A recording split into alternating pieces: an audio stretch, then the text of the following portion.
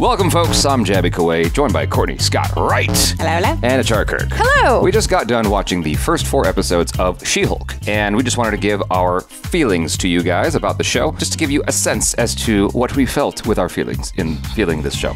So it gotta be spoilers. Yeah, gotta be super ambiguous about like the plot details and all that stuff. So this is literally just feelings. Achara Kirk, would you like to go first? Oh gosh, put me on the spot, why don't you? Yeah, I mean, the show's a lot of fun. You get the sense of that from the trailers already. There's a lot of laughs. It's a lot of just kind of, what would She-Hulk do in her real life and all that stuff. And so, yes, they're definitely... Oh God, this is awkward. Okay. They're definitely doing the comedy, but there's a... Yeah, anyway.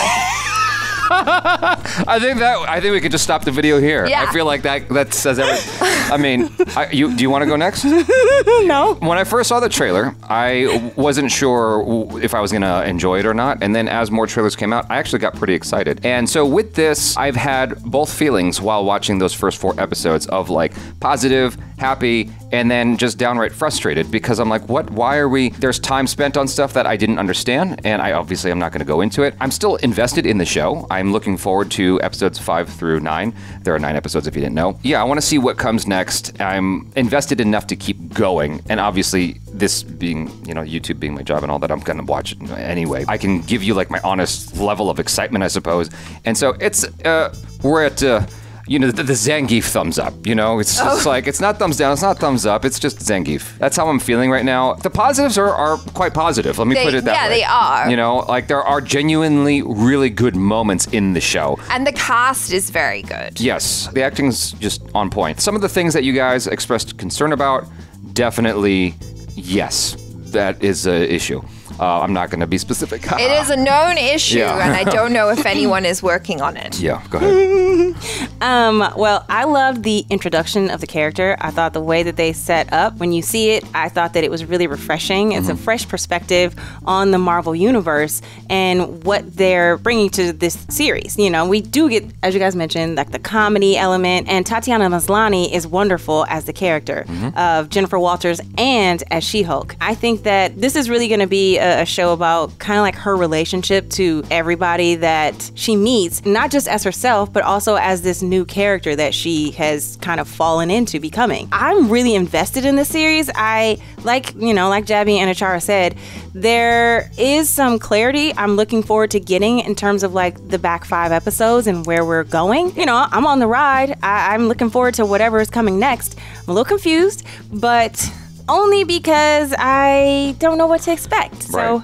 thanks a lot. Yeah. Just in terms of the thing that you were mentioning that people have expressed thoughts on, I do concur. Okay. I agree that, there is, just wondering how that happened in terms of all the things we've seen from the MCU during the course of the, 11 years we've been? I can explain it off camera because I don't want to be specific at the moment. I want to give people a chance to watch it for themselves. But yes. There was a whole kerfuffle about this on the internet because people came out from Marvel. And so that was already too much information right there. Going back to Achara Kirk's stumbling and bumbling in the beginning of the video, which is going to totally stay in the video, I think that was actually very poignant because I don't want us to dissuade you from watching the show. I want you to... It's still worth watching. Yeah, it's still worth watching. I want you guys to check it out for yourselves and look forward to it. Just sort of not taper, but what do you call it? Take it with a grain of salt. Dampen your expectations. Yeah, what do you call that? Lower your expectations. Lower your expectations a smidgen.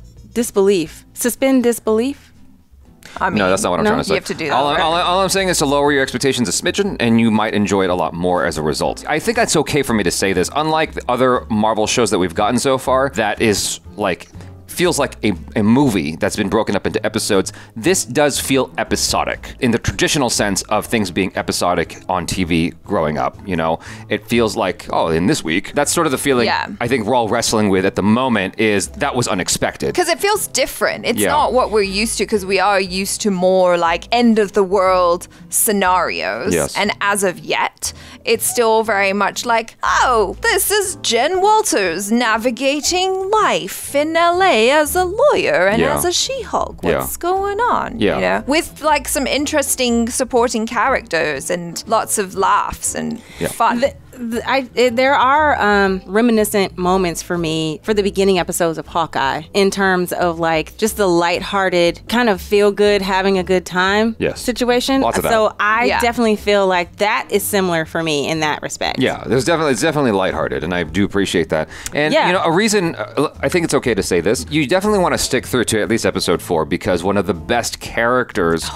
That is not even like, I can't be specific. One of the most enjoyable characters that you'll experience in the entire show is introduced in episode 4. There's no reason to expect this character. No. Zero reason to expect this character. Yeah. No. It's not like a spoiler surprise either what I'm saving, but these two know what I'm talking about, which is like, it's just a performance. Just like one of the best performances is in episode 4. Even though this might have been my least favorite episode, the character is great. Definitely watch it. Definitely watch it. There's definitely things to look forward to. It's just that sometimes it's going to be a bit of a struggle to get through. It's like, why are we doing it? And, oh, that's good. It's going to be like that. And saying that, though, we've just seen episode 4, you know, maybe some more answers to questions that we have are going to come. So yes, that's I'm true. Still kind of holding out hope for that. Yes, and I also think there is something to be said of being happy that there is a show that doesn't have an end of the world epic proportion. I think we kind of maybe needed that a little bit. Yes. So I do respect and appreciate that element, that it is something that is a slice of life out of a superhero's situation journey. Yeah. You know what I mean? So I think the thing I'll end this on is